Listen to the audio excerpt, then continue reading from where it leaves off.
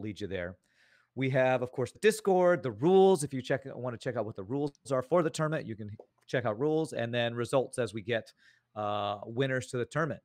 But now, one of my favorite parts is I get to introduce the first guest that we have for the stream. I'm going to be joined for this first cast, since Freddie is actually going to be a contestant. Crow Ravel is going to be joining as our first guest. So, Crow, how are you doing, sir? Oh, I'm doing wonderful.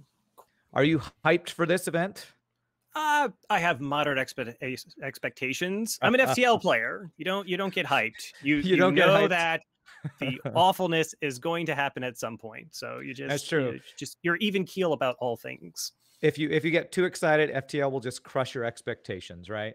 Yes, that is what she does. Well, just a little info. This is my first time to get to chat and hang out with you, Crow. So for those on my stream or who are not up on Crow, he's another FTL content creator who plays with pause. It looks like you have a win rate of 93% over your last 230 plus runs. Is that right? That is correct. How currently in the world have you done that? Well, it helps. I'm currently on a 50 win streak right now. I have over 3,000 hours in FTL, watched a bunch of other players. Yeah, I mean, it's been a long process to get, I guess, good and consistent. Well, so that's pretty amazing to have that much consistency. So I'm going to be asking you a lot during these runs what our contestants are going to be doing to get, you know, a consistent chance of winning with whatever ship they choose. So thank you for joining the cast, my friend. Oh, thank you for having me. Yeah, I will judge them harshly but fairly. Harsh but fair, just like FTL. Wait, FTL's never fair. So let's now introduce our awesome contestants, which we have, first of all, Freddie, a familiar face everyone should know from the casting. How are you doing, Freddie? Can you hear me? I can hear you. I'm doing well today. Thank you for having me on, and I'm looking forward to being judged fairly and harshly. Good. I'll leave the harsh and fair to Crow. I'll just make fun of you, you know. Yeah, I mean, yeah, whatever you want to do, I can handle it. I've got also 3,000 hours in the game, and I'm used to harshness, and you know, it just rolls off like water. So I'm used to it by now. Well, awesome. It's glad to have you here. I look forward to casting with you later, and we're going to see how you do against our next contestant, who is Retreat. Can you hear me, Retreat? Hello. Yep. How are you doing, sir? Are you ready for this competition? I mean, sure. Let's see how it goes, how it unfolds. Have you been practicing a lot for this? I mean, like Freddie, I think every contestant has like a couple thousand hours in the game already, so like there is like nothing to practice that would fundamentally alter the gameplay, so not really. True. You just got to get, I guess, probably the biggest challenge is getting practice in this format, since it's kind of a faster run with high scores. A little different than like speed running or score farming, some of the others. So I'm really interested to see how everyone plays and matches up. So if we are ready with Castalian, I think we're going to do our pick man phase. So if you want to bring up the three ships, I believe it was the Stealth A, Slug C, and Kestrel A, I believe, were the three ships that were picked. And so, Castalian, can you remind me who has first ban for this one? Freddie, it sounds like you have the first ban. What are you going to ban, sir? I am not a big fan of the chain laser, so I'm going to say Slug C. Okay. Good choice. And what about you, Retreat? What is your ban? Ban Kestrel A. Ban Kestrel A. All right. So it looks like we got Stealth A. And I know there's a 5-minute delay, Castalian, but I'm hearing people say no audio and that I was muted. I don't know. Well, I don't know. I just hear a couple people saying that. Okay.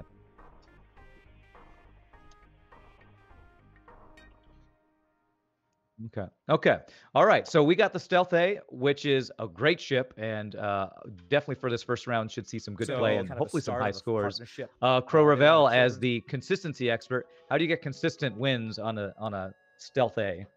Well, Stealth A is probably it's like the first kind of challenge ship you get because it doesn't have shields, but it is incredibly consistent for the most part. There's actually a different couple schools of thought. Some people like to upgrade weapons first. Some people do cloaking first. Some people just hold on to all their money and try to get to a store. But once you do that, like if the other thing is like kind of the piece for that ship, aside from like some shields, is just getting hacking. With hacking, you essentially just need one other weapon, and the starting weapons will carry you through the run. So you have that going for you. It's not a lot of scrap investment for your offense. And with that, you also get a lot of money because you do have long-range scanners, so you find all the fights. You have cloaking, and it allows you to dive pretty aggressively, unlike a lot of other ships. So yeah, no, a lot of people do consider the Stealth A to be a top-tier ship. Well, I definitely consider it, and I'm really psyched to see how Freddie and Retreat do it. So let's move over to the game screen, and I can give our contestants the seed, and we'll be ready to get going here. And final words before we go. What do you think, Freddie? You feeling good about Stealth A? You ready for this one? Ready to go. Feeling good. Retreat. Are you feeling strong for the Stealth A? How do you feel on this one? I mean, sure, just kill everything you see and go. Just kill everything. Kill plan. Everything, win. Alrighty, so I see our players are both on the Stealth A. I'm going to give the seed right now, and I'm going to read it out and also type it in the Discord just so you have both. So it's going to be 4, 6, 7, 8, 2, 3. 4, 6, 7, 8, 2, 3. 4, 6, 7, 8, 2, 3. All right. I see both players on Stealth A. I see the seed ready to go. So Freddie Z, you ready? All right, Retreat. How are you doing? You ready to go, sir? Yep, ready. Okay. Couple last minute adjustments and mutes, and here we go. In 3, 2, 1, go, my friends. All right, the first ship, Stealth A. So you find this pretty consistent, hey Crow? Yeah, I mean, there's like normally I judge ships their quality based on how easily they get through the first sectors. Those are typically the most dangerous sectors in FTL. And again, ruthlessly efficient weapons, cloaking help in a lot of that regard. Ooh, fire early though. Oh yeah, early fire beam is not what you want to see on Stealth A. That's a double fire in O2. Whew. Okay. Rigger ships in general, or anything with drone control in the early sectors, tend to be some of the most dangerous ships, particularly if you don't have shields. Yeah. Well, it's no stealth beast. At least your weapons are faster, but that's a pretty rough start to get an immediate beam. But he's handling it pretty well, I would say. Yeah. Retreat gets through the first fight pretty quick because he didn't have a beam drone with fire immediately in his O2.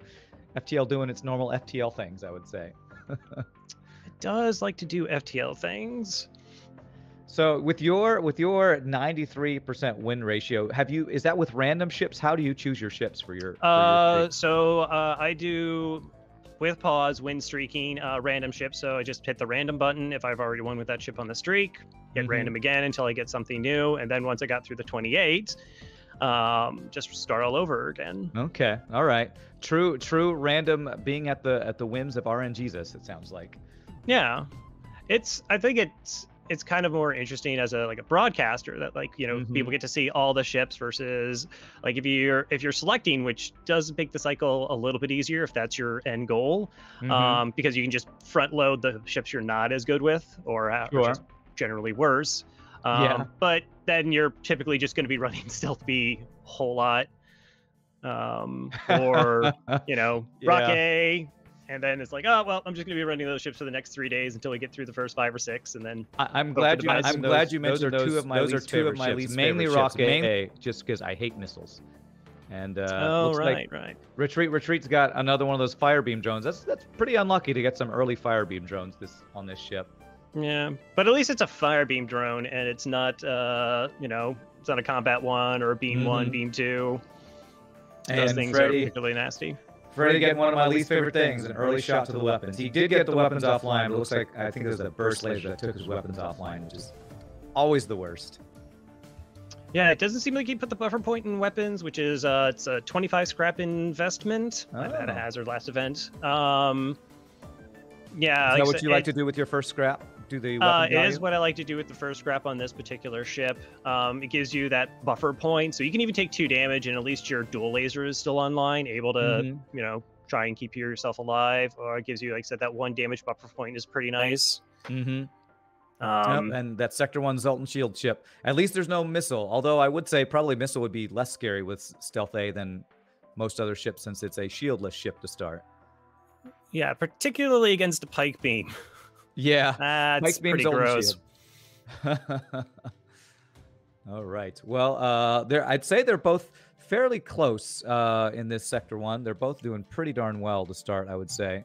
Oh, Retreat's found a small bomb from a fight. That's actually really nice. So with the buffer point, you can just power that, get that to go right online, get an additional 2 damage to systems. That's pretty beneficial. Oh yeah, and with that buffer point, he's only got 1 missile, so he's going to run out pretty quickly. But if you could use that strategically, that could be really useful. Right.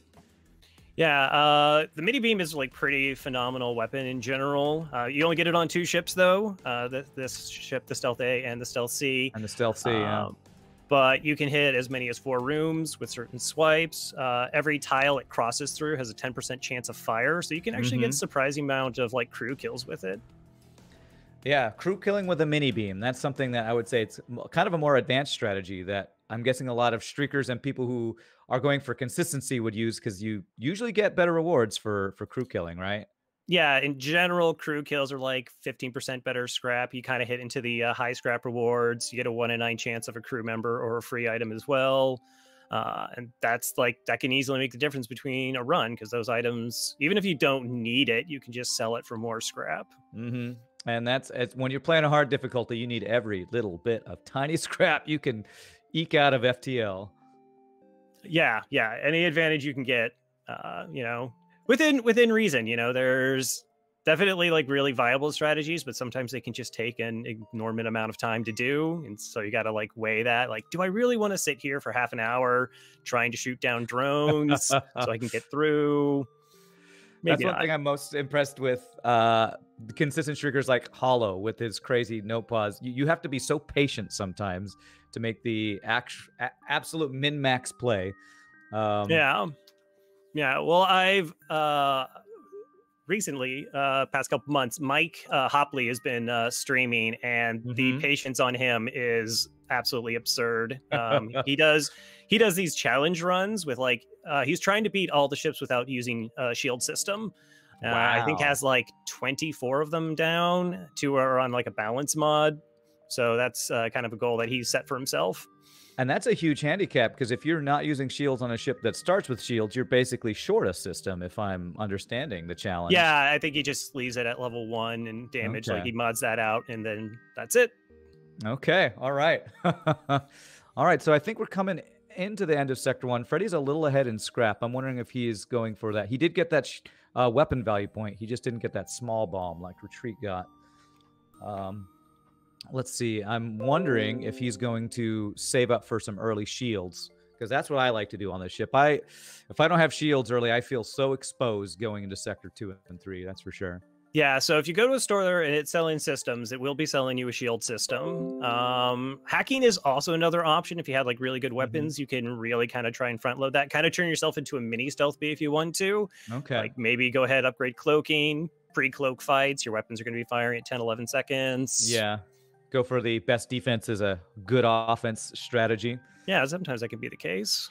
So Freddie must have already been in Sector 2, because he's fighting really fast. That would be really fast. But he's fighting an early Lania ship, so he must have gone abandoned already. I must have missed that. That's pretty bold. Do you like an early Sector 2 abandoned?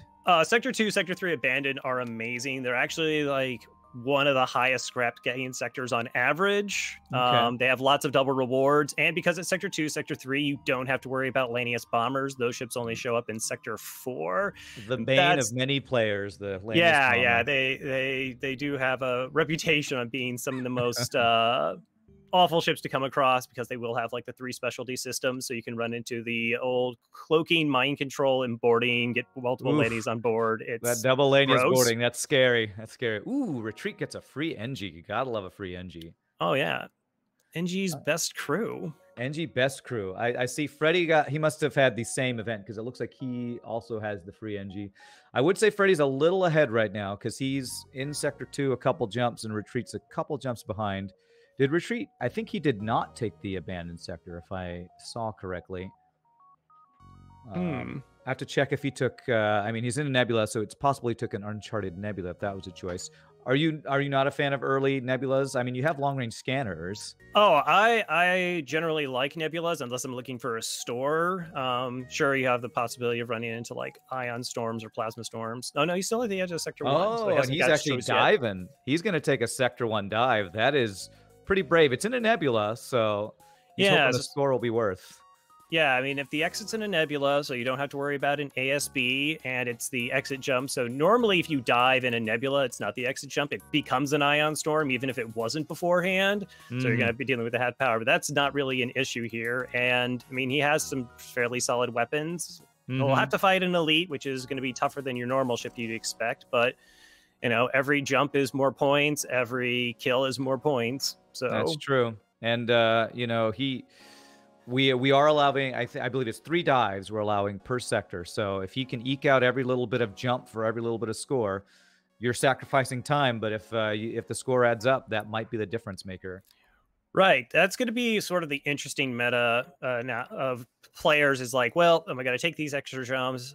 Surrender offers are like another thing that are going to kind of be considered because, well, the fight's over, but if you don't kill a ship, then you're losing on points. So for those who don't know how score is calculated in FTL, it is like the number of ships defeated times 20, plus the number of beacons explored times 10, plus the total number of scrap collected. That doesn't include scrap from items that you sell or bonus scrap from scrap recovery arm. And then all that is multiplied by 1, 1.25, or 1.5, depending on difficulty. So this will be 1.5 because it's hard mode. Wow. Well, this is a pretty tough little dive ship that Retreat has here. That's a 2-shield ship that is, burst laser 1, heavy laser 1, and a bomb. But that bomb is coming in clutch to help get those weapons offline for him. Yeah, that's very, very spooky. he's might be paying the price for taking this dive because he's a good half sector behind right now, having to deal with this dive ship. Freddie Sorry, yeah, Freddie. Freddie went to a store and found a burst laser 1. It's a really solid weapon. I mean, honestly, like I said, could now be in the position where if he just finds hacking, his offense is essentially just good to go. Yeah, burst laser 1 for a long time, I really hated it because compared to burst laser 2, it's just so weak. However, early game, it's a fairly cheap weapon and it's pretty easy to get online that works well with other weapons. So it can be a nice holdover, or if you find nothing else, a weapon that can fill a slot for you for a while. Yeah, Retreat is also going abandoned. So the other option was Mantis. Mantis sectors, they're a little bit inconsistent in terms of money. Plus, it's actually going to be probably a little bit slow because those borders. So in FTL, like when you win a fight, unless you're in a hazard event or you have borders on your ship, your FTL recharges and you can just jump away instantly. So if you're constantly having to deal with borders and kill them off, you're going to be way slower. And again, it generally doesn't have as much scrap to say like an abandoned sector can net you. Well, I like what Freddie's doing right now. He's saving up his scrap. Ooh, that was a nice extra reward. I think it was a free beam drone he got. He's saving up his scrap. I'm guessing he's looking for shields or hacking. That would be my two go-to things I'm looking for store right now because he's going into sector 3 with no shields. Pretty good weapons though. I mean, sorry, go ahead. No, go ahead. Finish your thought. Well, I was going to ask, do you ever upgrade cloaking early on this ship at all? I actually used to upgrade cloaking instead of weapons. That was like my go-to thing because of like asteroid fields or drones. Just found weapons tend to be like more efficient and something I normally upgraded into. But for like Freddie's case, I mean, if you have you only need 125 scrap to buy shields, and then another 50 to go up to second shield. So that's 175. And he already has the drone to sell. So I feel like it would be really safe to just go ahead and give yourself a buffer point in shields, in case it just randomly gets hit, or you just need that extra cloak time. Well, Freddie just went to an NG sector, and I love. Oh, and there's his shields. NG sector is kind of perfect right now. With that much scrap, you just need a store to get your systems online. I will say that often NG sectors are less scrap gains. Is that what you found with your runs? I mean, again, if you're just judging it from like scrap gain from fights, then yeah, because there's just so few fights in NG sectors. You tend to get more free stuff, particularly if you have an NG. They have like 6-7 blue options in the sector, which are really nice.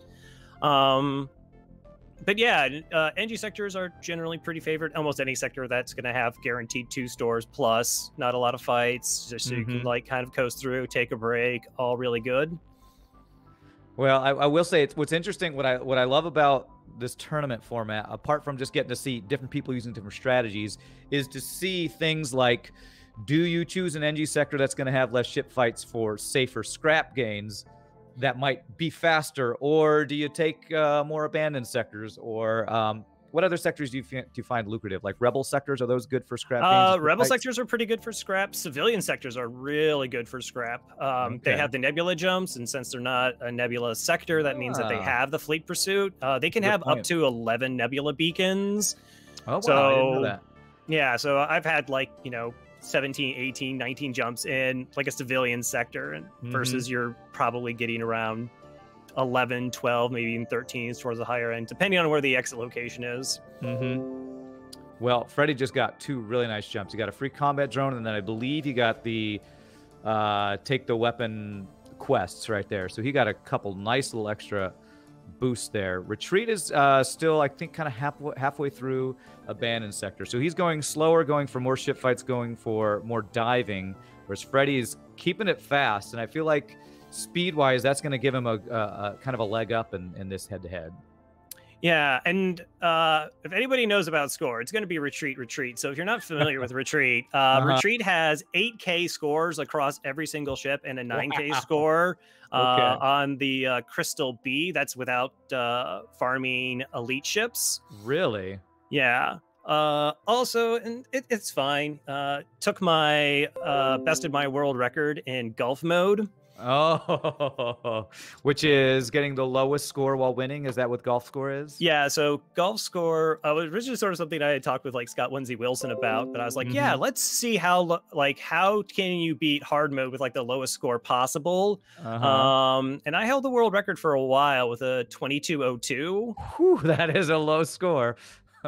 Yeah, so I think Freddie has something like a 1935. So yeah, so they beat FTL hard mode with a final score of 1935. Was it Freddie or Retreat that you said? Oh, I'm sorry, Retreat. Thank you. Retreat. Okay. Yeah. Wow, that is impressive. That is a skill I have not learned, because I'm like, why would I want to gimp myself? Because it's a challenge, and that sounds like a big challenge to do. Yeah. Ooh, phrasing a pulsar. Ooh, okay, pulsar against a flak. That's pretty scary. Do you like to wait for the first pulsar shot before doing your first volley? So let's see, pulsars fire, I think somewhere in between like the 11 to 18 second range is when the first one comes off. It depends on so much. So for those who don't know how pulsars work, if you have any power in your shields, like even a lone Zoltan, your shields get hit and then another random system. If you have no power in your shields, then it's 2 random systems, which might include your shields. Now, the extra fun fact is you can mitigate the ion damage because the ion damage is based in how much power you actually have in that system. So if you like toggle your stuff off really quickly, the most you're going to take is like 1 ion damage in that system. And you can use like that information to figure out the best way to actually deal with a pulsar. The official formula is the amount of power in the system plus 2, divide that sum by 2, round it down, and that's how much ion damage you're going to take. Okay. Wow. I need to start asking you the details of FTL, because I'm like, ion pulsar, I hate this thing. I'm going to leave my weapons and shields up and hope I'm lucky. But it sounds like you got the formulas for a lot of these random. Yeah, that was a Mike Hopley special. He was just like, oh, like this is how it works. And you're like, oh, it take a little while to like, take in all that like extra knowledge. Yeah. But after you like incorporate it, I find pulsars are a lot less scary. Okay. Well, pulsars, I've said this a lot on my stream. Pulsars are to me the worst of the hazard events. So having kind of a plan to deal with them is a good idea. I often will wait if my weapons aren't ridiculously strong and fast. I will often wait to use the shields going down of my enemy from the pulsar to augment my first shot is what I will Yeah. often do. Yeah. If you have hacking, I mean, you're gonna hack weapons. Like that's just generally like the safest strat if possible. All right. Well, Freddie Z is continuing to. Oh wow, is that that's a 3 shield ship? I believe he's still in sector 3, and that's pretty strong. Yeah, he just circled the three shields. Yeah, the pirate, the light cruiser ship is one of those cheater ships that can have like an extra shield bubble. Like normally in sector 2 is almost exactly like sector 1 in terms of ship difficulty, but the light cruiser will like to show up every once in a while with an extra shield bubble just to, you know, FTL you. just to assert FTL's dominance over the player occasionally. Yeah, doesn't want you winning too often. It well.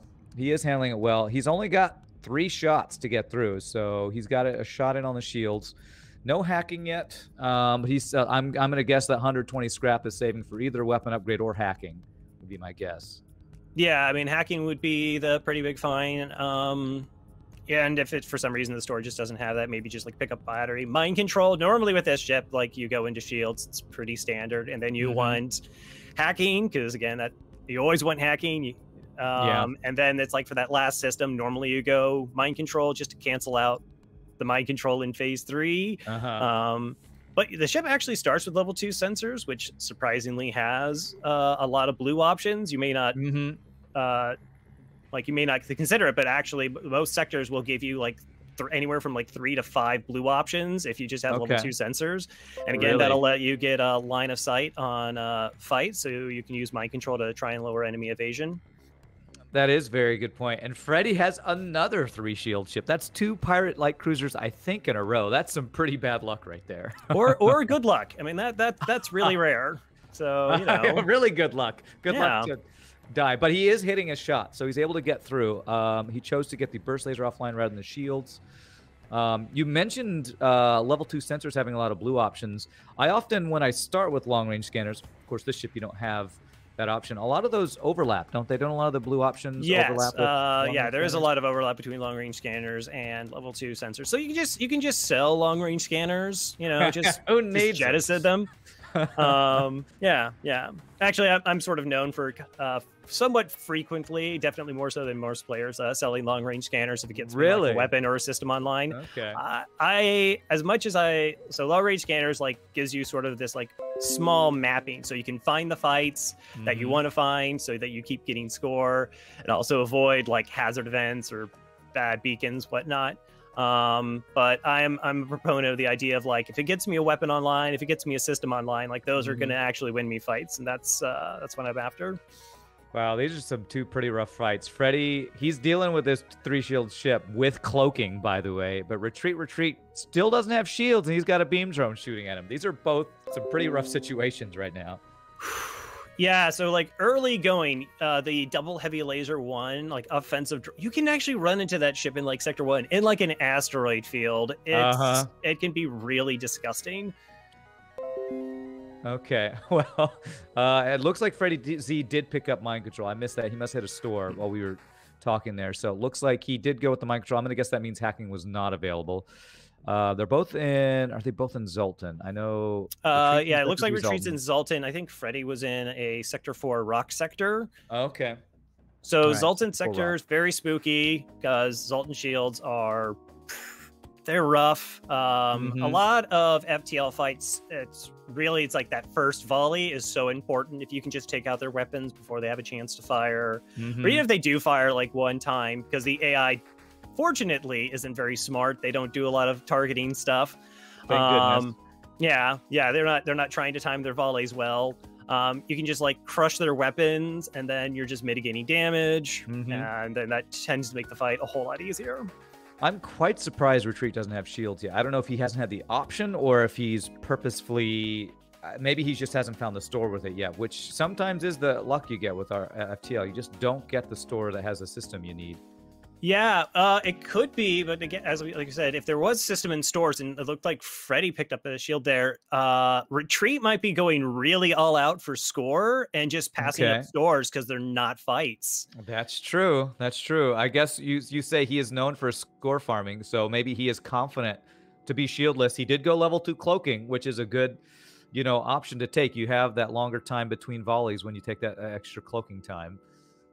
Yeah, and he's but he went to Zoltan again. Zoltan sectors can be pretty decent money wise. They have the nebulas, not as much as like a civilian sector, but you can still get I think like 6 or 7 nebula jumps in a Zoltan sector. It's just that you have those 2 events outside of the Zoltan Shields, which is the Zoltan Border Police, which is awful.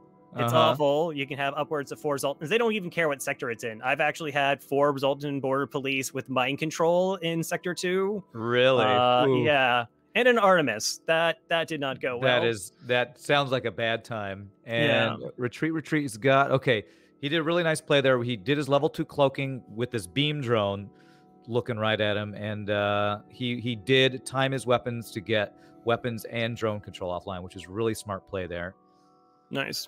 That's brave to not have shields, but he has the skills to back it up. So that's So what you can do, and particularly early on with the Stealth C, is if drones are like super scary, but you can kind of see them line up and then try and judge to make sure like, that's probably hitting an empty room or it's not hitting a vital system. Ooh, free and Rockman I for fear Freddie. I fear the weapons more so. But hey, yeah, we got to a store. Looks like we bought our shields. Okay, so Retreat got shields and backup battery. I like that pickup. And hacking. Oh, and he got the hacking. Okay, that can make up some time with him being behind Freddie. Yeah, ideally, Retreat probably doesn't have to go to a store anymore. I mean, yeah, you'd like to have mind control as a cancel, but, you know, if you're just going to play really fast and not try to min-max to such a degree, like I said, he has the weapons that can win. He has the hacking. He has all the systems. He has the 4 crew. So yeah, could very easily have the option, which again, I wouldn't be too surprised if Retreat did so. Just ignore stores and go for as much score as possible. And he is definitely going for the score because I'm pretty sure he just committed to another dive in this sector. So Freddie feels like he's going for time while Retreat's going for score. So we're going to see how these 2 strategies kind of stack up. Because Freddie's a whole sector ahead of Retreat right now. He is going into Sector 5. Retreat's about to go into Sector 4. Yeah, but with hacking, like some of those fights that were nasty are going to be so much faster. I mean, you can just hack down shields, which is going to be the general play. You're going to mini beam through whatever is annoying. So what's great is like you can just like mini beam through their piloting or use any beam weapon, and then that's going to reduce their evasion, and then you just fire all your weapons into their weapons, and the fight's over. And looks like Freddie had a choice between, I believe it was Zoltan and Mantis, chose Mantis. I'm going to guess because he had mind control, he's a little more well-equipped to deal with Mantis borders and, you know, the scary, what is the text? The red, all of a sudden everything turns red or whatever it is when the Mantis are aboard your ship. Yeah. Warning, intruders on board. Yeah, you have a couple uninvited guests. Yeah, it's not a lot of fun being boarded by 5 Mantis. That's true. Well, which do you find scary, Zoltan Border Police or the Mantis boarding event? I guess it generally like everything in FTL. So it depends. Anytime it depends, right? Like anytime it's like, well, what do you do here? And you're like, well, it depends. And then you just talk for like half an hour, depending on what's like all the things that have happened, and like what kind of decision somebody should actually have to make. I guess, well, the nice thing is if you do have hacking and you get boarded by like 5 Mantis, just hack their teleporter and send them all the way back. The only issue with that is, here's the dive ship with Flak Burst 2. That's and either an Artemis or a Lido there. Definitely scary ship. I actually want to ask you this question because I've been noticing Retreat. He has this extra NG just hanging out in weapons and not hanging out in shields. So not shields, shields or doors. I would think with borders, a lot of people like to have an early person on doors to help deal with borders. Right, yeah. Normally you go like piloting engines, 3rd crew on weapons. There's a couple exceptions. Slug A, you generally actually want to keep your slug on weapons to help that charge time. And engines isn't too far away if you got to run from it. And then, yeah, you want to put that other crew member on the door system, again, to give you that manned bonus, elevated doors to help deal with it. I don't know if this is just either didn't put the crew there or, just like wants to make sure that their weapons are fully efficient at all times. Yeah.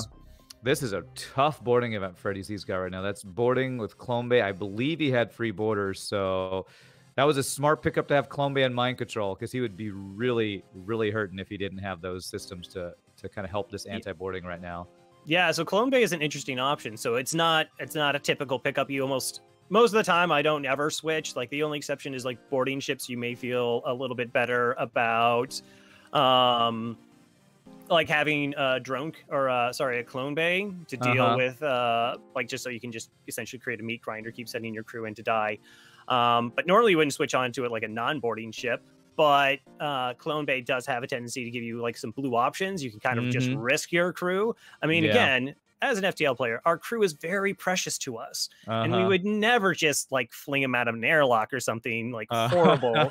Like a horrible human who's useless. Right. I mean, no, we obviously like you could do that. But I'm just saying as a possibility that you have that option now and you can make maybe some more scrap from events by doing so. I feel like Freddie is playing really sketchy right now. I think he just has not taken the time to recover from these couple of boarding Mantis ships, because I think he went from one boarding ship to another, and his O2 has been offline this entire time. So Retreat is looking at those pirate light cruisers that I think we saw in the previous sector, those 3 shield ships with cloaking. Those are not my favorite. No, like anytime you like these are kind of like cheater ships. The NG virus event, like if you get that in Sector 2, it can also be 2 shielded ships. Those are like the kind of, you just kind of roll your eyes and like, all right, like I guess we're just doing this. It's like also if you run into something with like shield charger. Okay, Freddie lost his Clone Bay, but he must have backup DNA bank because his crew is not dying. So he is being, I don't know if he has that for free or if he bought that, but holy crap. I'm sure he's happy that he has that right now. So if you've ever got if you switched over from easy and normal mode to like hard mode, you might get this idea, aside from just all the enemy ships being harder, like, oh, they just keep hitting me in the systems, and you think like, oh, it's just in your head. No, it's not. In hard mode, there is actually a formula that the AI does to more specifically target systems. It's looking for certain information to be more likely to put it on there. So like if your shields are charged, if your weapons are charging, those are on the target list, more likely to be hit. If you have below 50% oxygen goes on the list, which is a strategy you'll see some people use on ships because they don't want to get hit in their weapons. So they just drop the O2 below 50%. And if you have people cloning, then Clone Bay also gets to go on that list. And Freddie got to feel that firsthand. He's a little low on health, but he has recovered from those couple of boarding ships. That Mind Control and Clone Bay have kind of saved him from these couple of boarding ships. Retreat is weapon-wise. How do we compare these? Do you like? Wow, they're actually the same weapons, aren't they? Yeah, they have the exact same weapons. Laser mini beam. Okay. So I guess I'd put retreat ahead in offense because of that hacking system then. Yeah. So there's already got hacking up to level 2. Hacking level 1 will always take down 1 shield. It's a 50-50% if it cracks 2. It has something to do with like the frame you activate it. It's like an in-game monitor. No one yet has known how to do that consistently. But that level 2 hacking will get you through 3 shields, and level 3 hacking will get you through level 5 shields. Freddie just passed on a heavy laser 1, which I'm very surprised because I'm pretty sure he loves that. I think he wanted hacking though, and there was no hacking in that store. So, he's renaming. What did he rename that Mantis? I can't see. Something with an E. I'm gonna guess that's a meme for his stream. You gotta appreciate the memes. Oh yeah.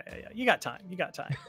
Yeah. So heavy laser is really, it's a solid weapon. 1 power, 2 damage, but it also has like a 30% chance to cause a fire, 30% chance to cause a breach, and a 20% chance to stun. So like you're normally going to get a secondary effect out of it. Very easy to like, hack shields, dump a heavy laser shot into it, and cause a fire, and then their crew just tend to die off trying to put it out. All right. Well, retreat. This is very interesting. We're seeing a really cool kind of difference in strategy here. Retreat is kind of min-maxing his scrap gains. It seems like going much slower, whereas Freddie is playing faster. But he's again, I think at least a good sector ahead right now. He picked up a couple crew there. I think he got a human and a Mantis.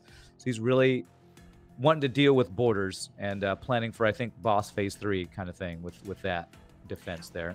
Yeah, so normally, when speed isn't an option, if you choose not to have speed an option, you can do there's like a lot of really slow strats that you can do that can be helpful, particularly like crew kills. But those things generally, yeah, they do take a lot of time. And as we talked about, crew kills do normally kind of pan out and you getting like more value out of it. It's not guaranteed, and B, like if you do get like a free item or a free crew member or something, then you actually probably just hurt your score because you just got less scrap out of it. True, very true. Okay, sorry, I'm working with something on commands here while all right. Ooh, doing that. Is that a forced abandon sector 6? Oh, that's fun. Fun, exactly the word I would think of for. Yeah, that was the look on 6. Freddie's face. Freddie's face was like, we're about to have a lot of fun. That's what the F in FTL stands for. F is for fun, not for F respects and dying, I guess. Right. So there's a couple things he could maybe choose to do. I know he's still kind of trying to hold out for hacking, but you can you could try to upgrade your oxygen. Unfortunately, like Sector 1 or Sector 4, when you first see the bomber ships, you're only going to be dealing with like one border, which is essentially Lanius is a walking breach. So if you have level 2 oxygen, open up the doors, then the O2 isn't a problem. But yeah, they're going to be boarding with 2 crew, so it's not going to be as effective in trying to undo the loss of O2 from those particular fights. But hey, sometimes you don't even run into Lanny bombers, so you know. Yeah, we can hope for that. But I anytime I go into abandoned sector 6 or 7, I'm counting on at least 1 or 2, and raging at FTL because that's. Oh, he found hacking. Oh, he got the hacking. That is huge. No good weapons though, I would say, but hacking can definitely make up for no good weapons.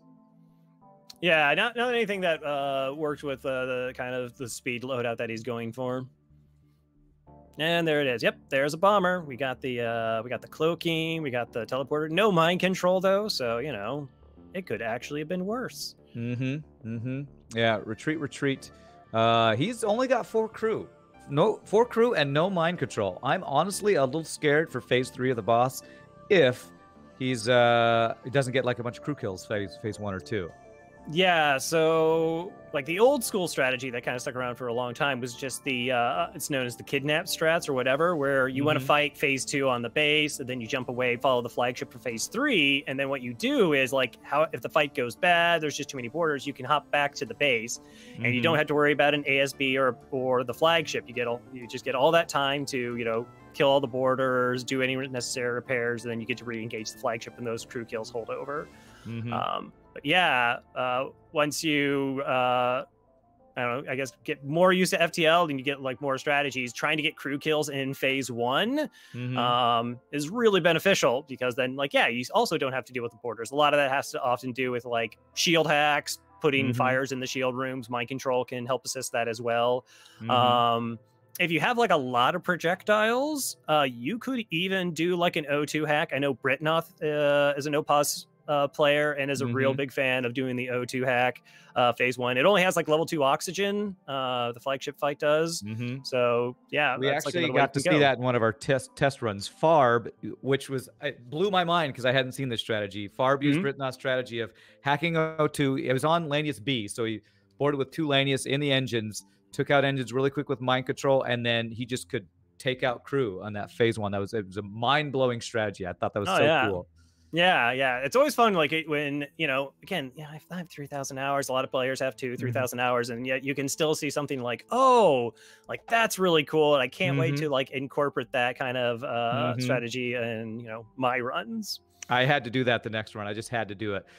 Freddie is seeing his second Lanius bomber of the Lanius sector, so he's actually using mind. Is he using mind control? Okay, he used it to counter. And he's dealing with these Lanius with the double mantis. So he's got that double mantis to deal with borders, which is really helping him here. Yeah, so fortunately, I do believe that the mini beam can reach from piloting to the weapon. So if you can hack down shields, get the beam through, maybe use that to lower evasion, and yeah, just use mind control to try and keep those Lanny borders in check. Well, I'm curious. I've been asking a lot of players if they prefer no pausing completely, or kind of strategic pausing during these this tournament runs? How have you been practicing? Have you been practicing complete no pause, or kind of doing a mix? Oh, I'm a pause player through and Okay. through. I don't do no pause. Filthy pause casual. Freddie just turned down a surrender offer of a free weapon. Oh, okay. So again, that would probably be a score thing because the weapon won't count, and also that means it's a ship not defeated.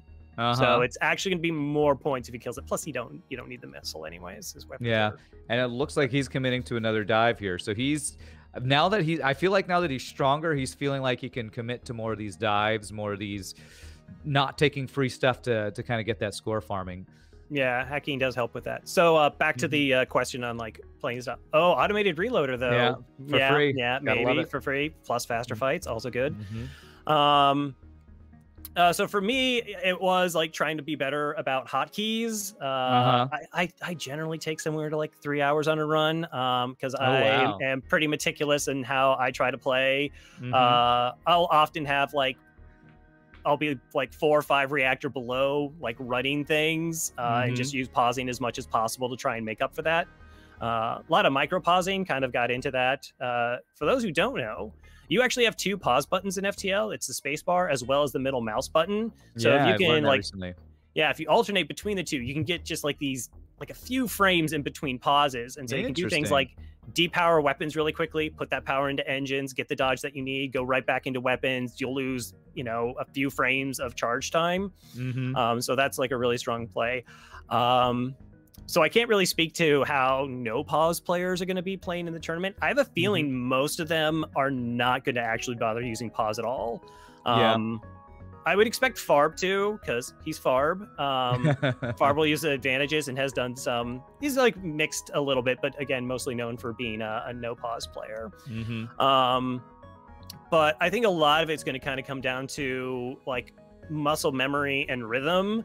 Like I said, I had spoke to Farb about it a little bit, that once he got back to no pause, it was so much harder for him to do like the hacking exploit to get past drone control. Because you just have that innate timing, and then you throw in a couple pause and it just gets completely thrown off. Yeah, he has that muscle memory that he's kind of lost from playing a different style. I will say, Freddie just had one of those 90% wall cloaking missile hits in the shields. It's just one of your favorite FTL things. Yeah. So, FTL, you're going to be doing about 100 jumps in FTL. So it's actually incredibly likely those like 1% events are just going to happen. I'm not going to pretend like I've never been frustrated by those things occurring. I had a stealth B run a little while ago. I think I got hit through 80% cloak 5 times in a row in sector 1. And I was just okay. Were you able to keep your mental strength through something like that happening, or did you rage? Because that's what I do. I just rage and get salty. And so mental strength is like actually a thing. I used to be a little bit bad about it, not like raging or anything, but I could get frustrated, and I would just like let that frustration kind of build up, and then you become clouded by thoughts of the dark side. Let the force flow through you. Let that hate go. And kind of just sort of like talking with other players. Thomas Peterson was kind of like a person I spoke with, because I lost like 4 runs in a row, and I was like, there was like nothing I could do. It was just bad RNG. And looks at a run, and it was just like, you could have just jumped away. You would have lived. And I was like, right. You just jump away. That's like a thing you can do instead of just taking 14 hull damage and dying for no reason. I know that feel. I know that feel so well. Sometimes when I'm playing Britnoff, I'm sure, as you know, and many FTL players know, in streams will be like, well, you could have just done this. I'm like, why couldn't I think of that in the middle of my rage and yelling at FTL? I should have just jumped away. That's, I think, a skill that a lot of times I know I personally forget about. It's like, I need every little bit of scrap. I can't run if there's even a tiny chance I can get scrap here. When if I just run, I would have saved so much hull damage. That's equivalent to saving scrap, Yeah, so I would say, like during 2019, there was like everybody was kind of trying to go for the cycle. There was like all those no pause players. Your Dolphin Chemist got Wenzy Wilson, Farb, and Jorbs. Like all of them were getting like streaks in the 20s and trying to be the first person to do the cycle clear. And back then, I think like only 5 people had actually completed the cycle. Back in 2019, the game came out in 2012. Now there are 16 players with cycles, and 3 of them have multiple cycle clears. I mean, Hollow has like 4. I think Life's Burrito has 4. Billy Kirby has done 2 cycle plus clears. So there was this time where like it was all about score. Crew killing became like the thing, and trying to just get as much points as possible, because if you have all the scrap, then you're more likely to win. But then there sort of became this like better mindset. Hollow's really good about it, like just running from fights, being just like, maybe I don't need this, maybe I just don't die here. And better fight assessment of getting back into the mindset of just trying to survive versus just trying to kill every ship. Yeah. Well, that sounds like similar, kind of something you may have learned while doing your golf scores, is knowing you don't have to take every fight. If you manage your scrap right, you can work with lower scrap, I guess, right? Yeah, right. That definitely changed perspective. Though mostly I just tied it to the fact that, yeah, you can kind of get away with it on the Crystal B. It's like, yeah, Crystal B doesn't need anything to win. I still stand by that. Crystal B, like 3 crew, way to get through Zoltan Shields, you're pretty much done. Really? Even without a weapon, you would say? Yeah, like once you get through Zoltan Shields, if you like swap to a clone bay or something like that, but it just doesn't take much. You have a really long boss fight, but yeah, it's great because you saved a lot of time getting there in the first place. Okay. All right.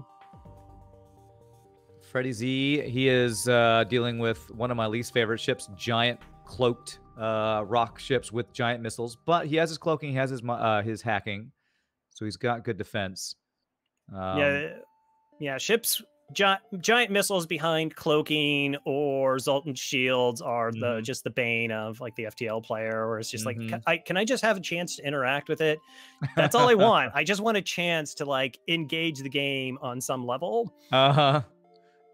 All right, took out the cloaking, took out the shield. He's looking good. I still think he's at least a sector, maybe about a sector and a half behind. When I last saw Retreat sector, it looked like he was only in sector 5, I think. Let me take a look here, because I'm really curious time-wise. Freddie's he's halfway through sector 7, so he is trucking along time-wise. Pick up a backup battery, looks really good.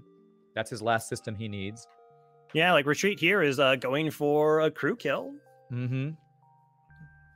Going for a crew kill, letting the fire. Wow, this is so interesting to see players going completely different strategies. One for speed, one for absolute min-maxing scrap gains, it looks like. Yeah, I really like it. Even if it may not like work out with the meta, like, oh, you're just spending so much time getting for this crew kill, and it's not like the chances that you're going to get like a reward that makes up for the time loss is not worth it. But like, just like, if you play the way that you're used to playing, then you didn't do anything wrong. Like if this is the comfortable way, win or lose in the tournament, do what you know. Yeah. And retreat. Yeah. He's coming up on sector 6. So he's a good, sector and a half behind. So we'll see if his higher score, because I'm going to assume with how much extra scrap and ship spice he's getting, his score should be higher, but we'll have to see if the time difference is going to be too much to overcome for him. So Freddie is looking towards that sector 8 here.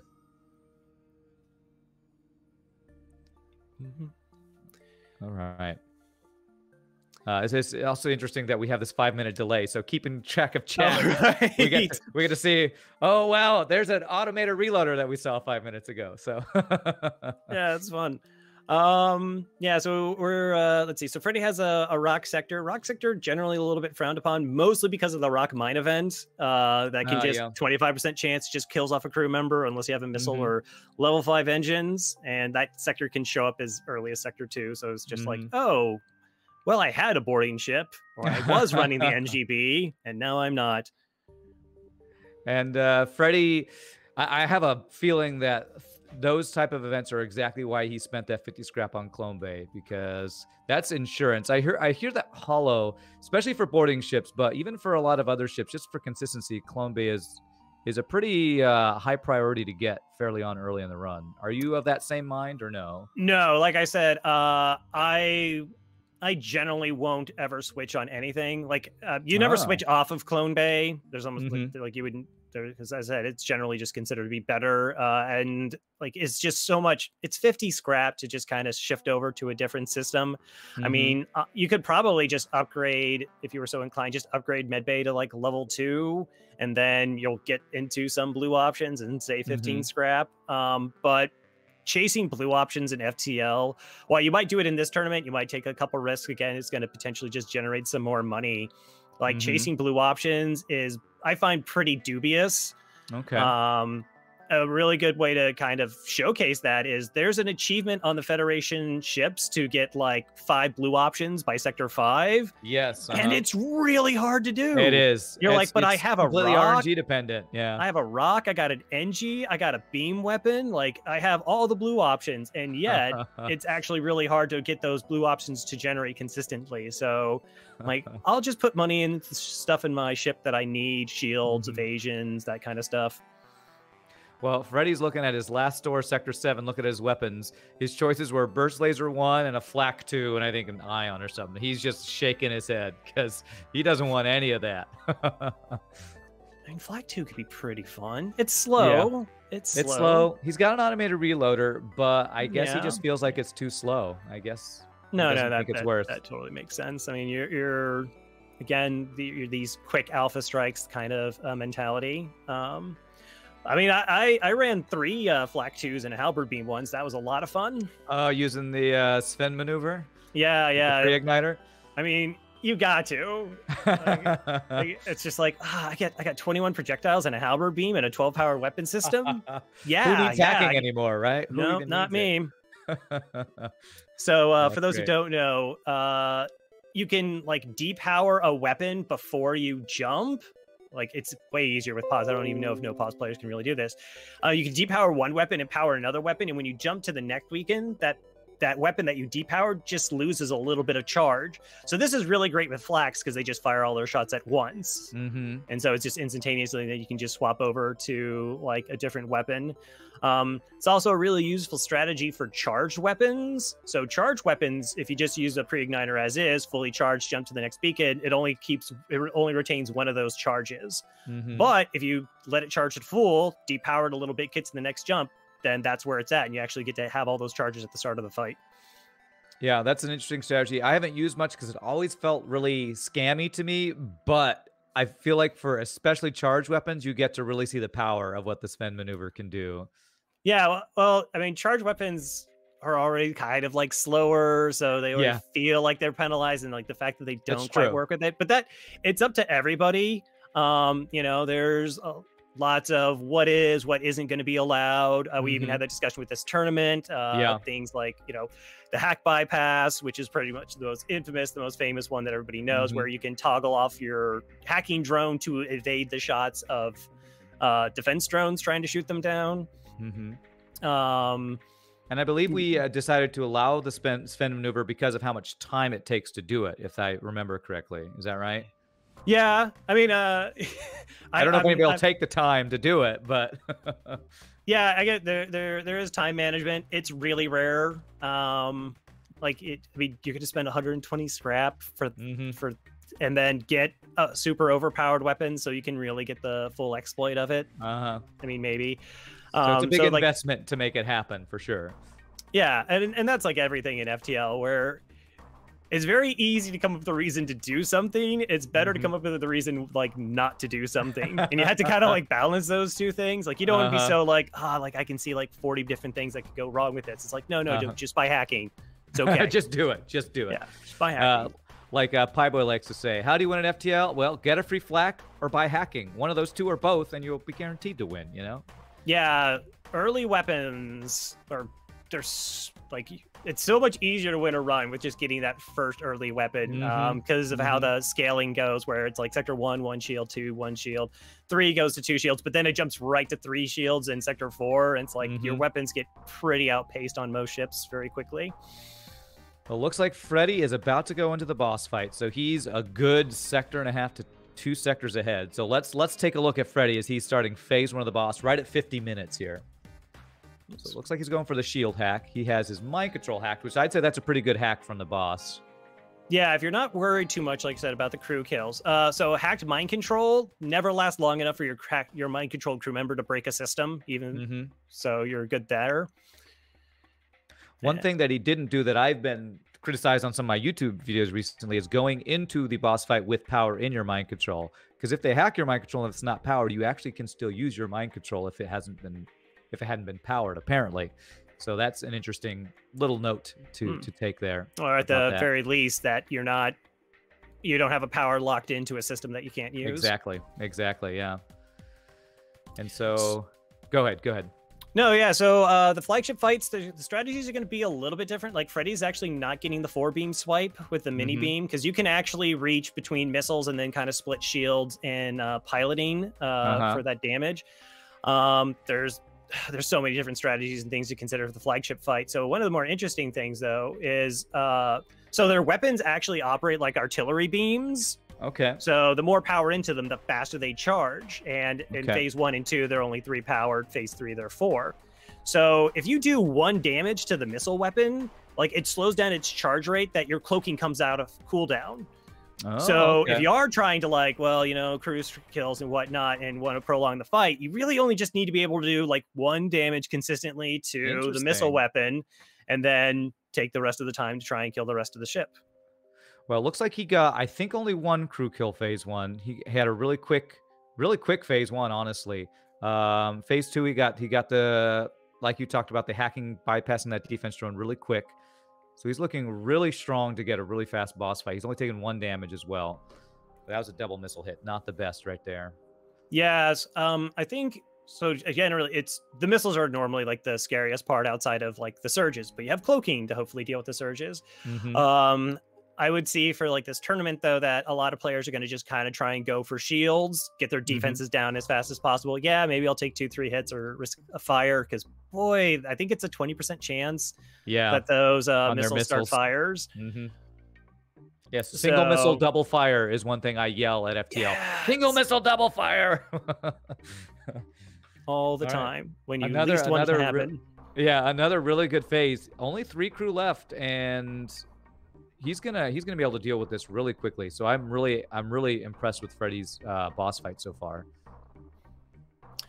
Yeah, so like went through that, took down the shields. There's it's gonna be a little bit harder though. So he has to get through the 12-point Zoltan shield, and the evasion's so much higher. It's only like level 2 engines in phase 1, 3, then it goes all the way to 6 in the final phase. All right, but this looks like probably the last pair of borders he's going to have to deal with. So as long as he gets some clean cloaks on the overcharge, he's looking really good to be about a 54, 55-minute run right here, which is pretty darn fast, I would say. Yeah, no, that's faster than any time I've gotten by a good amount. Yeah, I've been talking to Freddie. He's been trying to practice kind of faster runs because the lower that divisor, the higher your tournament score is going to be. Oh yeah, absolutely. Whatever. Oh, the same Hermes missile. Yeah, turned it down. All right. Good. Good. Wow, he's turning down these free weapons. My mind is exploding from turning down free weapons. And there it is. Yeah, GG. That is Freddie. Okay, so that should be a 54-minute run, I believe, for him. I'm going to write that down just to keep track here. So that's a pretty darn good run. 54 minutes. And Retreat is in sector... Is he in sector 6 going into sector 7? Yeah, this is the sector 6 abandoned sector. Oh, now do you take the automated reloader? No, going for score. Wow, okay. I guess he's all in on score since timing-wise he is doing a slower run. Yeah. I mean, hey, if you leave the tournament, but you're like, I don't know, if he gets like an 8K score, like that's legendary. That's true. If he can get an 8K score without score farming with dives, my mind will be blown. I would be like, I didn't know you could do that. Yeah. didn't get distraction buoys to really help pad it out, but interesting that distraction buoys would be one of the strong things for something like that, like just getting the most score you can get without farming taking over beacons. Yeah, I mean, the earlier get it, it's just extra jumps, and hey, extra jumps means more money, more fights.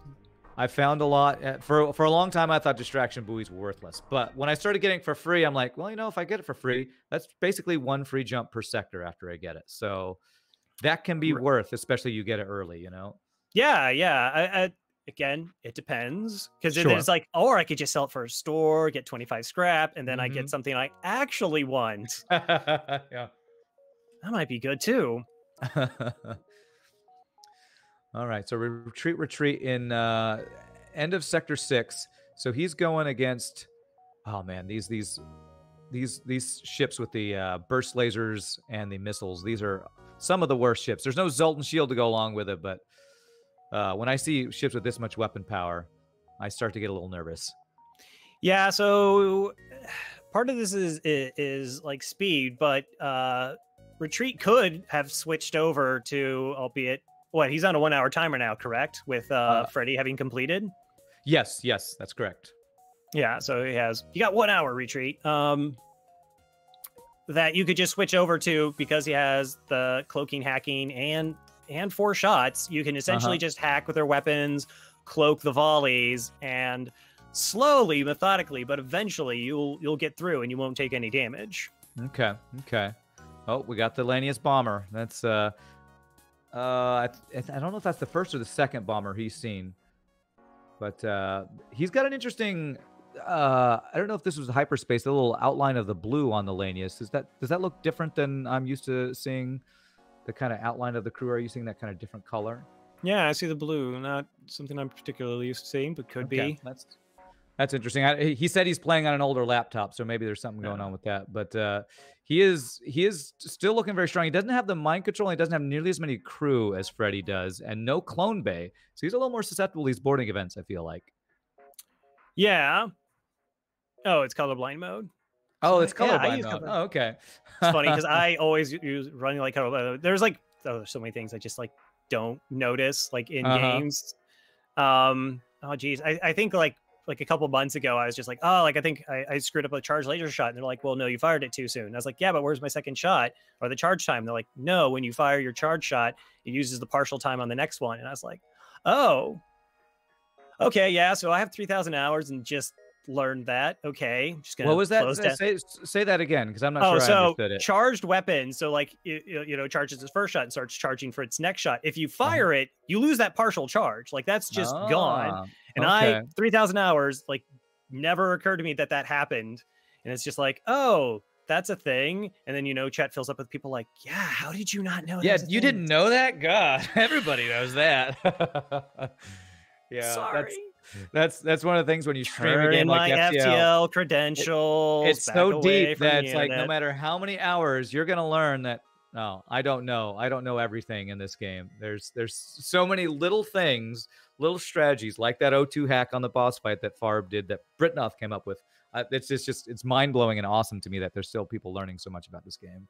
Yeah, and I think part of that is, you know, again, we're talking about a game that came out 9 years ago. That we're still playing, and there's now like really good information as like more players just, I don't know, take it seriously, try hard, however you want to call it, and that they develop these strategies so other players can kind of pick up those strategies and use them. And then so you have, like I said, we went from 5 people having completed cycle streaks 2 years ago to now 16. Like there, and I wouldn't be surprised if, you know, like more people come alive. Oh yeah, absolutely. Those kinds of things, you know, who are this tournament kind of getting more people involved and building the community, that we'll see some players that we didn't even know had already done that, and we get to see them show their skills, because it'll be awesome to see what kind of new strategies and things people are doing that we just haven't seen before. All right, so Freddie got a 58.99. Wow, 58. Tournament score right there. I'm gonna let Kasalin do the numbers because I'm bad at math. Math stream is bad, you know. yeah, and it's a good thing because like math has no importance in FTL at all. Just kind of there's I think Mike has like a math degree, and I think Burrito also has done like really? Math. So it's fun watching them because they're just sitting there and they're like, all right, so I got this. Charge time 0.32 seconds has been removed from it because of the reloader in this fight and staggering, and like this is the time frame of the shield charge bubble, and I'm just like, or you could I just shoot them. Like, Yeah. that's my strategy. That's my That advanced sounds like strat. a lot of work, what you just did right there. Yeah, A lot of yeah. I mean, brainpower I'm used. sure it makes sense and it's right, but I just pull the trigger and it goes pew. I cloak when they shoot at me. That's about as far as I think. Yeah, yeah, that's a pretty good strategy. I'm gonna write that one down too. Cloak when shot at. All right, we got another one of these Lanius bombers with that double Lanius boarding crew. I'm gonna guess he's got to just fight him in the heal bay. That's no clone bay makes this a little scary, but I think the level 2 heal bay will make up for the no O2 to fight those. Yeah, so this is like an area I would have no idea. I would have no idea if level 2 medbay with level 2 oxygen can help fend off against 2 Lanny borders. It's just not something that like I do very often. Mm-hmm. Because who goes to lane sectors? There is, well, yeah, who even goes to abandoned sectors? I do know for at least the O2, level 2 O2 can overtake 1 breach. Level 3 O2 is needed for two breaches. So because 2 Lanius equals 2 breaches, you know your level 2 O2 will not give you enough oxygen. Yeah. But in combination with your level 2 heal base, since he fought in there, he knew he could handle that. But whoever buys level 3 O2, I mean, who does it? Or level 2 med bays. Yeah, it's not right. very common. Yeah, and those two things even out. So like if you have no oxygen and a level 1 med bay, you don't heal or get hurt. It just stays exactly the same. Mm-hmm. Okay, so he's really committing to getting as many jumps out of every sector, and I like this because if you are slower in time, the way you make up for it in the score is you got to farm more scrap. So this is a good strategy. He knows he's a slower time, so he's really min-maxing how much scrap gains he can get here. And it's surprising that he doesn't have mind control. I think he's, like you said, maybe skipping stores just to get as much scrap as he can get out of every single sector. Right. I mean, again, you're just kind of like showcasing what retreat is all about. Like is kind of like said known as being the score person. Yeah. And you said he has over, what did you say, 8,000 for every single ship? Yeah, every single ship has an 8K score on, and then broke 9,000 with the Crystal B. I remember trying really hard just to break 7K at one point in time. I probably have like maybe 20 or 30 so 7K runs in total, but no, I've never cracked 8K, let alone 9. Yeah, no kidding. Is that with going back and forth in dives, or is this without? I would assume he had to have done some dive score farming.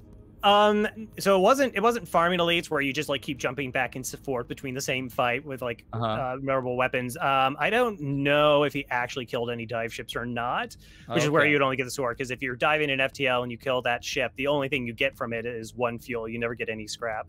Right. Unless you're out of fuel, then I think you get 2. Yeah, I believe 2 or 3, something like that. Yeah. So yeah, he's been diving. He's dove at least 3 of the sectors I think I've seen. So he is going all out with his diving. I was curious to see if people would use this strategy if they have like particularly superior weapons where, because you can dive 3 times in a sector, might as well dive 3 times in a sector. Again, using the formula, that's like 30 points a kill. But again, it goes up to like how much time it's going to take you to kill that fight, and that inherently being worthwhile to do so. Yeah, and that's one of the things I was really curious is how are those strategies gonna match up? Because it seems like most players have found that the faster the time, the better your score is. But I don't know that I've seen anybody who's really gone all in on the other side of it, the farming the score as much as you can within the rule set that we've put into place. So this is kind of right from the get-go. We get to see Retreat, the score farming guru, apparently kind of using his strategy, and see how it matches up with the kind of faster time run that Freddie went with. Yeah. So right, because there's so many different ways you can get crew kills, and some of them are just way faster than others, but they might not be available for certain ships. Like one really good example, like a fast crew kill, is one Scott used to do a lot of, which is you do mind control hacking piloting if they only have 2 crew. So if you mind control piloting, 2 crew respond, unless they're doing like repairs. So the crew go up into piloting, you hack piloting down, no evasion, and then you just dump every single weapon you have into their piloting, which has no dodge, and you just get a crew kill. And often that can be faster than actually trying to just shoot down the ship. Wow. Okay, that is rather interesting. If you're shooting everything at the piloting, the other crew is locked out of piloting, right? Well, you let them into there? piloting, then you lock Okay. them in there. So of course, if you get a fire, maybe that gets the job done. And like I said, that can be like essentially just like it's a one volley strategy, so it's as fast as anything. Versus something like, I think Dolphin Chemist once took, I think it was 35 minutes to get an O2 kill with NGB in Sector 1. Wow. Well, I will say I'm very surprised Retreat took. He had a choice between Abandoned and another red sector. I didn't see what it was. He took Abandoned red sector 7. So he is, without mind control, ready to take on more Lanius bombers. With his weak weapons, I'm honestly very surprised that he took this choice. Yeah, again, just, might feel comfortable. There probably isn't a ship out there that just outright kills him. Like I said, this fight is going on pretty long, but his FTL is here. What, he has level 7 engines, 6, yeah, 7, 7, 8. He's almost maxed. Yeah, going for the Reddit engines. Yeah, I assume they have a vote. Like that's the tiebreaker. We just let Reddit vote on what ship was the best representation of Reddit values, and they just get to move on to the next round. We'll float that. We'll float that idea. We'll see. We talked about we should give extra score for meme runs. If you get the double glaive beam or the double Vulcan, I feel like that should get you some extra points, right? I mean, I think with certain exceptions, like firebomb and stun bomb, like that's Farb's go-to. So I don't think it's technically a meme if that's your like go-to strategy. I don't know. A stun bomb is always a meme. I don't know about you, but it's always a meme to me. Yeah, but it's really bad. I can't stress enough how bad stun bomb is. But sometimes you do need to use a stun bomb. Yeah. Just don't tell anybody I said that. I'll tell Pieboy because he memes a lot on the value of the stun bomb. Retreat he's having some slow fights. Lanius bombers, we got hacking and weapons. I think that's my least favorite hack. Anytime my weapons are hacked, I'm just like, well, I got to sit here for an extra 10 minutes, Yeah, again, like that first volley, like, I just got to hit them and then go from there. But now I can't because I have to wait for the hack. It's particularly annoying in flagship fights. Which is one of the reasons why, like, if you have a defense drone against the flagship fights, I'm of the mindset that I just let their hack land, and just roll with knowing like what it is that I'm going up against. Because if you do try to shoot it down and you don't have like cloaking for the missiles, sometimes your defense drone, Steven, misses, doesn't do his job, for whatever reason. And then that hack lands on your weapons, and suddenly that flagship hack cloak cycle is desynced, and your weapons just never fire. I go back and forth with it. I actually have this discussion almost every time that I have a defense drone against the boss. I ask chat, what do you think? Do we use the defense drone to try to shoot down every hacking drone, or do we let it go? And I've never heard a definitive answer from anybody saying I've tested and this is on the whole better. I don't know if there is I don't know if there is a definitive better strategy when it comes to defense drone or not.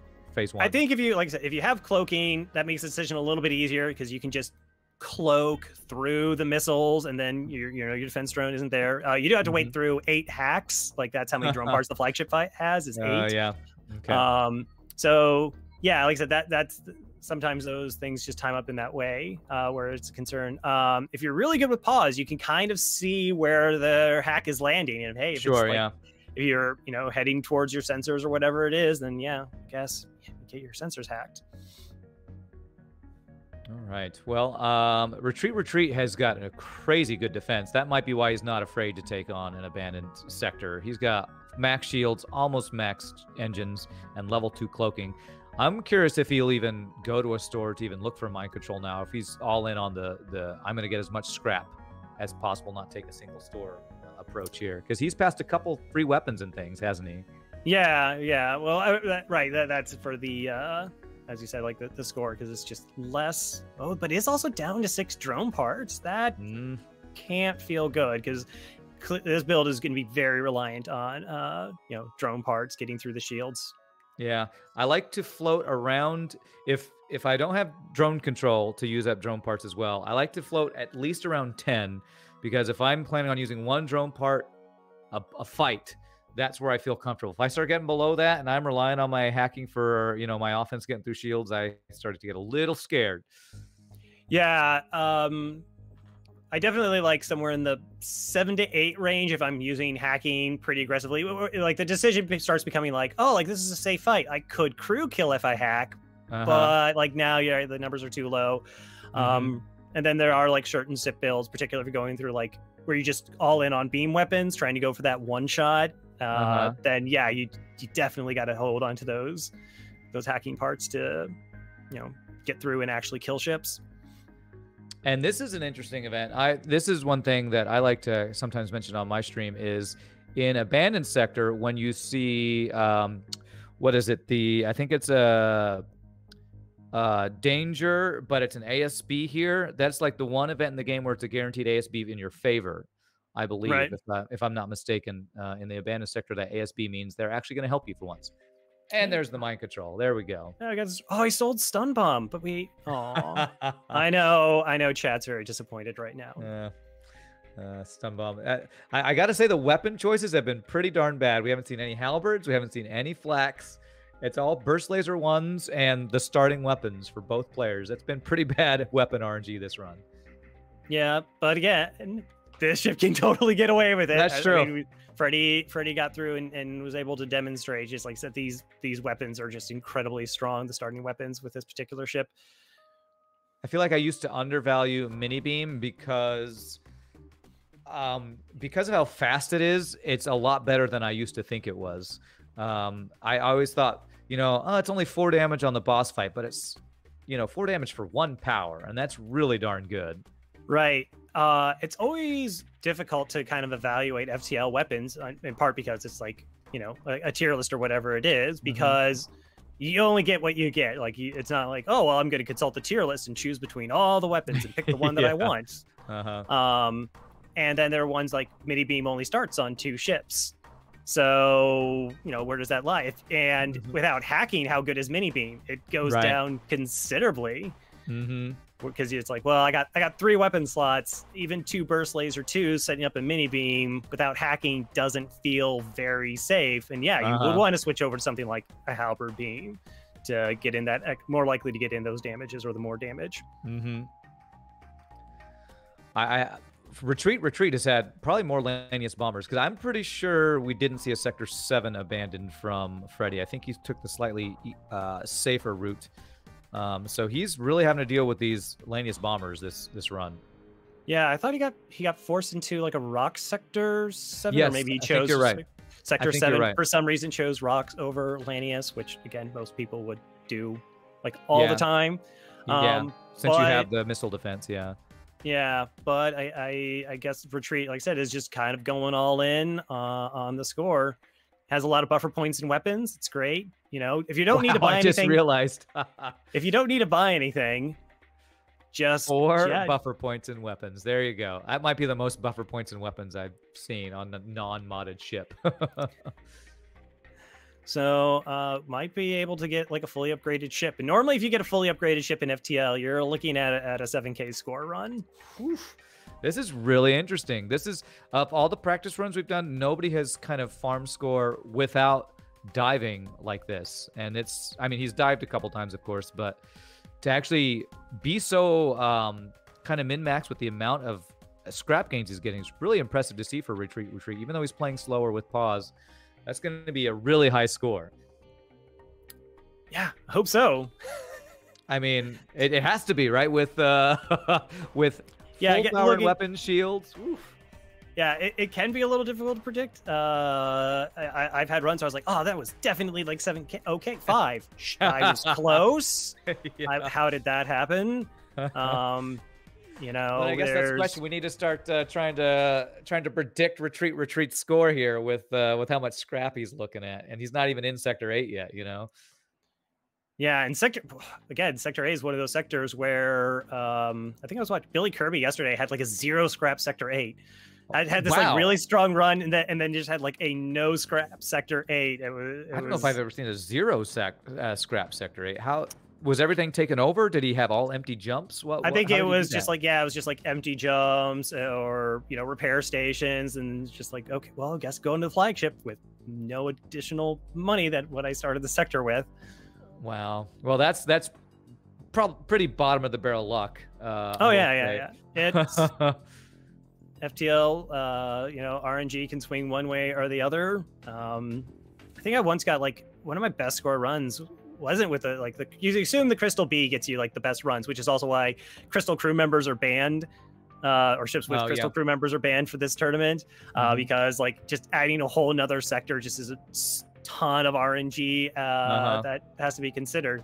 So yeah, normally it's like a little bit easier to get, you know, 7K scores or whatever with those Crystal ships, because if you get to the Crystal sector from Rock Home World, it's a whole another sector. So it's just a bunch of more fights, bunch more scrap, depending on where you find the beacon. But I actually got like a 7,700 scrap, 7,700 score run with like a Zoltan A. I wasn't even doing like crew kills or anything. It was just like nebula sectors lining up perfectly, a bunch of civilian sectors, and it was just like, did you have long range scanners, I would assume, for a run like that? I think I had long range scanners, yeah. Okay. But yeah, it was just like, oh, like here's just all the money, you know. And of course, then the flip side is you get through first 3 sectors and you're like behind 200 scrap from where you want to be.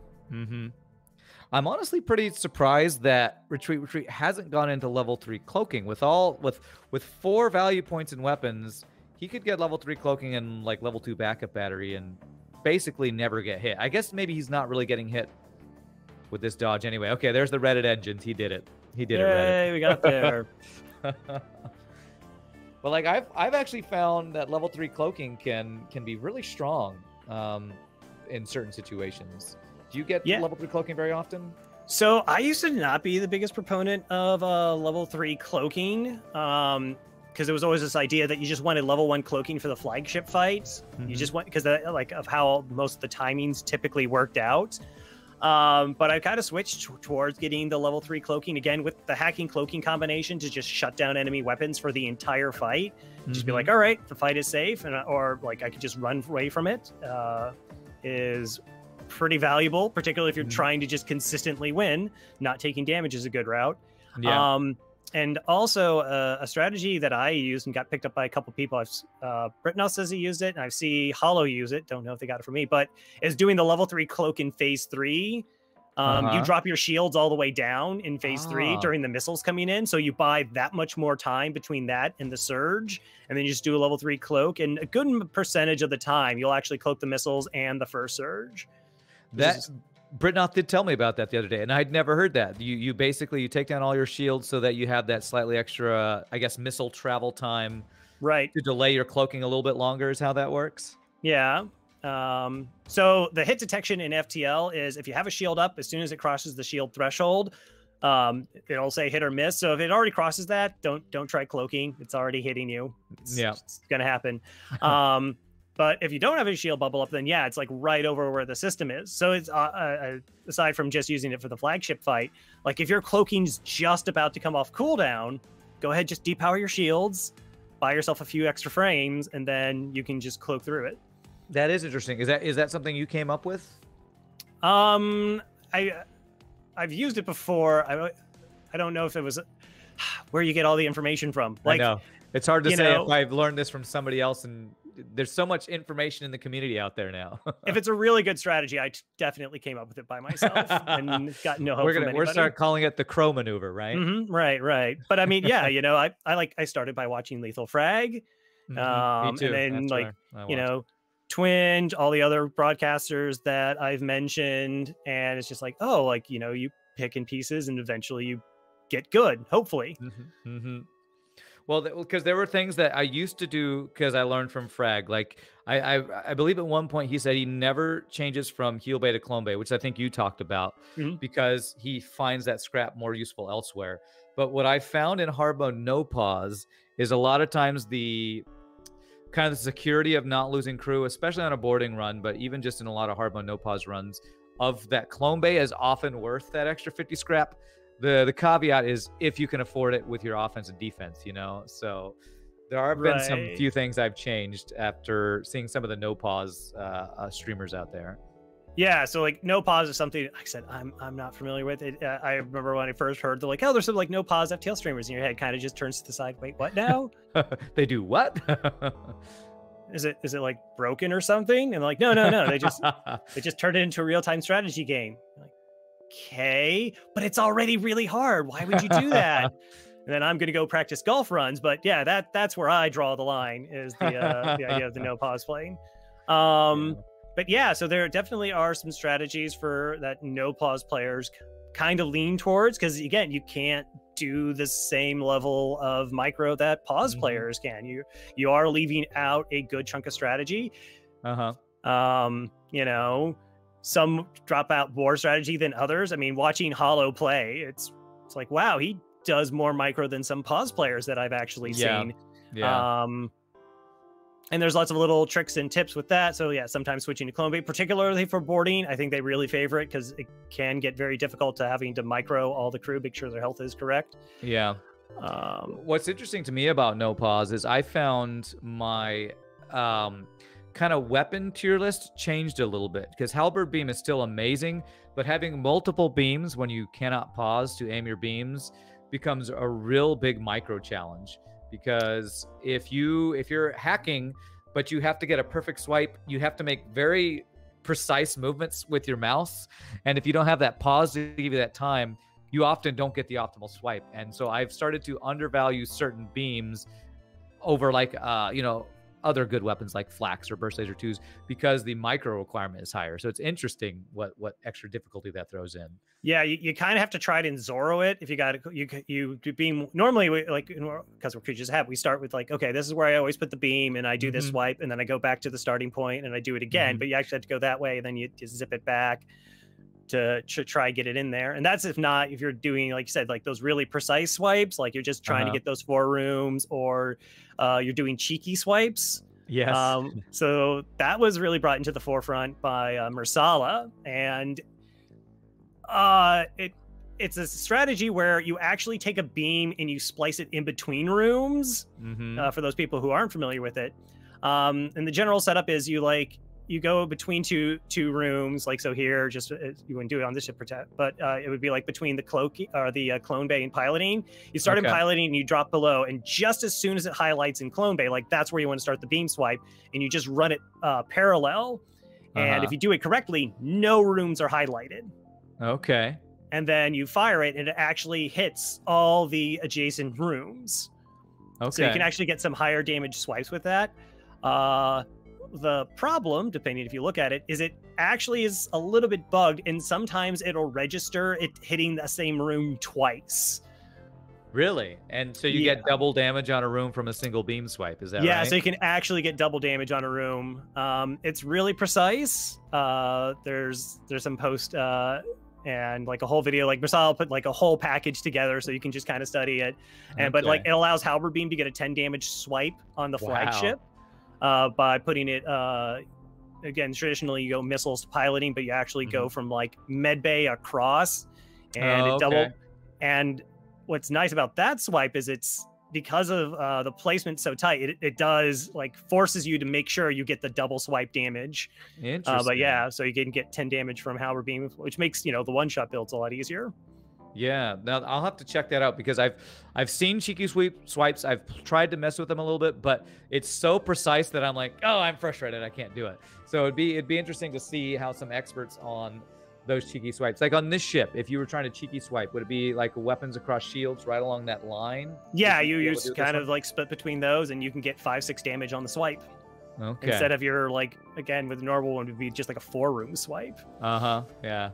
Yeah. So Billy Kirby does it a little bit, which Billy Kirby is, also has 2 cycle plus streaks. Also does speed running. Was doing speed runs. I believe has the second fastest time and the first fastest without using pre-igniter, using the Zoltan A. And the halberd beam to get the 10 damage swipe on the flagship was part of it. So Billy will probably bust it out a couple times if you want to see some live examples of it. Yeah, for sure. Oh, that's the full upgrade. There we go. That was the final upgrade. So you said when you get the full upgrade, that's usually around a 7K score? Yeah, that should be 7K. this is definitely going to be a very high scoring ship. And what's really great is he has level 3 sensors, which I know Thomas is a super big fan of the swag sensors. They're really important, particularly the flagship fight where it hacks those sensors so you can't see how it's cheating. So they're the most actually useless upgrade in the entire game. Yeah, I mean, there are some blue options with level 3 sensors over level 2, but yeah, you don't need level 3 sensors. Yeah, pretty much the only time I get level 3 sensors is if the one event that if you don't have teleporter and it's the Mantis Homeworlds, you can get Kazakh with level 3 sensors if you don't have the teleporter. That's like the only, because I love Kazakh so much, that's almost the only time I'll ever, unless I have nothing else I can buy at this swag sensors, you wastrels wasting your scrap. Yeah, you send 75 scrap upgrading your sensors, and then 35 scrap upgrading your med bay, and you can get a Mantis. A Mantis and a free weapon. No, and free weapons. True. I might value, because Mantis who can, eat humans a little too highly, because, we must vent and eat all the humans in the galaxy. Yeah. It is interesting that's like across the board, everybody just hates humans. It's like the only unifying thing in all of FTL is everyone's just like, humans. The unifying theme is we all hate the race that we're a part of. Yeah, you only got one blue option. You don't do anything really well. Yeah, whatever, I guess. All right. Okay, so I think this is the last fight before the boss fight, and he is a good, looking about 32 minutes behind right now, but if his scrap gains are as high as we think they're going to be, I'm very interested to see how these scores are going to compare to the final tournament scores. Yeah, I don't think we've, I've done a little bit of testing on my own, try to run the same seed, see if you get different results. But yeah, to see it's going to be a fairly large discrepancy between time and score between these two runs, because like I said, we see Freddie still at the essentially 5,900, and Retreat's going to could be 1,200, 1,300 more points. So that's going to be really interesting. Could be it's looking like it might be around a 40-minute difference between them, depending on how fast this boss fight goes. So let's check out fully upgraded ship with only 4 weapon power versus the boss. See what hack he gets. So he gets the heal hack. So with seeded, I think this is one thing we talked about. I think Freddie got mind control hack in phase 1. Right, that's true. But one thing I will say is if they take different paths, I would guess that would affect the seeding of what the boss does. If it's truly random or if it's actually seeded the mind control hack. Because I think this is one thing we discussed in Discord and stuff too, is how seeding would affect things like those random things. Right. Yeah. So I know Math Champ and the people who are been working with the Hypermod have just done like a really phenomenal job. Trying to get the seeds to be consistent, making sure they're the removal of the bugs to get it so that it's actually ready for the tournament. And yeah, I think it's interesting outside of just the normal tournament is that idea that you can run a seed with a ship multiple times and be like, okay, so I died this run. Could I have done it differently? Like, where were the points that I made like a crucial decision and choose something else? So I personally, I'd only seen it one time, but I want all the seeds that people lost on and the ship that they lost it with. And then I want to run that seed myself and see if I can come out victorious. That's really cool. Yeah, I do have to give a big shout out to Math Champ and to the other hyperspace devs for we have some cool surprises from the hyperspace devs later on this week that we're really excited to share, because they've kind of partnered with Irie, Kasalian, and all of us putting this together. We're gonna have some cool surprises with some new hyperspace stuff soon. So just a teaser about we're gonna hear some new stuff that the modders have been working on, because they've done an amazing job helping put this mod pack together.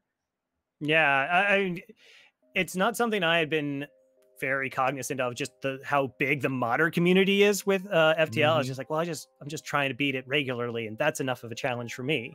Yep. But yeah, there's multiple mods of just dramatically overhaul the game. Captain's Edition exists, Multiverse exists. I recently started using playing some Arsenal Plus. Oh yeah, that's got some really cool new weapons and crew things. That's a really cool one. But I've noticed that they seem to have like think that people have too much fuel because they either raise the price of fuel or they make fuel used for other things. Yeah. I'm always running out. Yeah, that's one of my biggest issues with Captain's Edition is, what is it? I think if you use one fuel, you lose a jump. If you use two, you get normal, and you have to use like 3 and you get an extra jump. So it's like, yeah, oh yeah, you can use 2 to get an extra jump or none, and then you lose a jump, and it's like, yeah, if you get like level 4 engines, then you can actually just like essentially use it as distraction buoys. Yeah, you just get an extra jump every sector. Some interesting, cool stuff that the FTL modding community is one of the most active that I've seen in many games, and that's why I love to try different people's ships. And I don't play some of those other mods like Captain's Edition because of how punishing they can be, but I like to explore them at least once or twice to see what kind of crazy stuff they added. Yeah, I made them community goals because for some reason, and I don't know if you've experienced this with your FTL chat, but like they want the broadcaster to suffer. Oh, yes. Yes. Oh, okay. So it's not just me. I was concerned. No. I figured everybody else, they just root on like, yeah, you got him. And like, I hope it's a really easy run. No, for some reason, they love it when I rage and yell at FTL and go, oh, man, you mean you didn't get hit with that missile when you had 99% dodge? Oh, I was just waiting for that to hit your weapons right then. Maybe it's just cross-contamination. It's like the same people just move back and forth between the two. All right, so we got phase 2 for retreat. Yeah, so here we see the hacking bypass. So you just you toggle off the hack as it's about to be shot on by the defense drone, and their shot was trying to track where your drone was going. So it sails in front of, and then you just re-engage your hack, and it locks onto the system you were going for. And he's actually aiming at missiles here. So he's going to try to take missiles offline here. He got a lot of crew kills phase 1. So that was, he kind of took it slightly slower, let that fire in the shield room take out a lot of crew phase 1, which I like. Yeah, that's again really good standard strategy. If you can just get a fire, particularly if I have like 4 weapon ships, or 4 weapon slots on the ships, if you can find like a firebomb, a fire beam, and you can just kind of like put it in there to just try and get that easier phase 1, so you don't have to deal with the boarding events in phase 3. It just makes that fight a whole lot safer. Yeah, for sure. Okay. All right. This is going super well. He is. Ooh, does he get another crew kill? I'm wondering, he might delay this to get even maybe 1 or 2 more crew kills here. Although you got to be careful. If you kill all the crew, then you're making phase 3 a little bit tougher, turning it into an auto ship. Yeah, so it does turn into an auto ship, which technically means it has a little bit more evasion than if you left 1 crew on board, because auto ships are considered to have man bonuses on all their systems that can allow for it to happen. So yeah, it's like a 5% difference in evasion that you have to deal with, but it also has like the same repair thing. So instead of like 1 person trying to repair at normal speed, then it's like everything gets repaired at 1/3 to normal speed. Oh, and I did get a message from Kasalan. We got our first donation for the stream. So thank you to Pipifax. Says, wishes everyone a lot of fun for the tournament. Thank you so much for the donation. Again, donations this is a for charity event. So the donation is going to the Eleonoran Foundation in Switzerland. So thank you so much, Pipifax, for that donation. Yeah, nice. So I could speak a little bit about crew kills. Yeah, go for it. Particularly, so your weapons essentially deal like 15 times base damage to the crew that are in the room, unless it's a beam weapon. Then it has to actually track through the tile that they're walking through. There's a couple exceptions, like breach bomb deals 30, fire bomb deals 30. I don't think we got to see it this run. I doubt we'll get to see it, but you can actually do like bio beam swipes, where because the damage gets registered when the beam like first actually hits the room, if you start the beam before the shields are actually taken down by shots. So you start the beam, then the shield gets dropped down by shots, and then the beam continues through the tile that crew is standing through. You can actually deal crew damage without dealing hull damage. Yes, and I believe that's called a bio swipe, I think some people call the bio that beam strategy. swipe. And okay, well, retreat. Okay, so he's got full upgrades and 227 scrap. This has definitely been a scrap farming run. Yeah, I know that's good. It's for the after party celebrations. It's really nice. He's gonna buy beer and dinner for everybody with that extra scrap, I guess. Excellent. All right, so we are coming up. I'm gonna be tracking his time. I know that Kasalian's doing it too, but I want to kind of keep track of our comparison here. So he's killed all crew except 1. He actually didn't cloak the first volley. I wonder if he chose to cloak the first missile volley instead of the first overcharge volley for this final phase. Yeah, there's... I've seen both. Some people really value cloaking the missiles initially, just because, again, that the 3 shots early plus the starting of the fires can just make it so much nastier of a fight. But yeah, then the other way. There it is. All right, so that is 135.33. I think that rounds. I'm going to let that up to Kasalan, but 135.30. Wow. 30-ish there with a... There it is. 76.60. Whew, all right, we're going to really get to see what what time or score is going to be worth more here. That's an amazing run, I got to say, for Retreat. Yeah. That is a super high score. I think the 46.34 was on easy mode that he has for most scrap collected. Wow. So 25.87 for this run. That is a lot of scrap. Ships defeated 73. I think if I have 50, I'm looking good. So that's pretty amazing. Yeah. Well, so, all right. Go ahead. No, yeah. I mean, we just like the two differences between score where somebody went through, took their time, got the crew kills, dove aggressively, and ended up with, almost 2,000 more. Almost 2,000 more scrap. Yeah, well, that's amazing. I'm really looking forward to seeing what the tournament score is. That is the end of our first run, and I'm going to say thank you so much, Crow Revel, for being here. I hope you had a good time casting. I really had a good time hanging out with you for the cast. Oh, well, thank you for having me. Again, thank you to you for hosting the event, all the people who are working backstage doing Kasalan, Matt. I know they also have like these really nice graphics with the ship flying in the background. Really appreciate it. And yeah, good luck to, and as well as the racers themselves, and good luck to everybody as the tournament continues. I mean, unless you're playing me. No. Yes, good luck to you because you're playing tomorrow, correct? Yeah.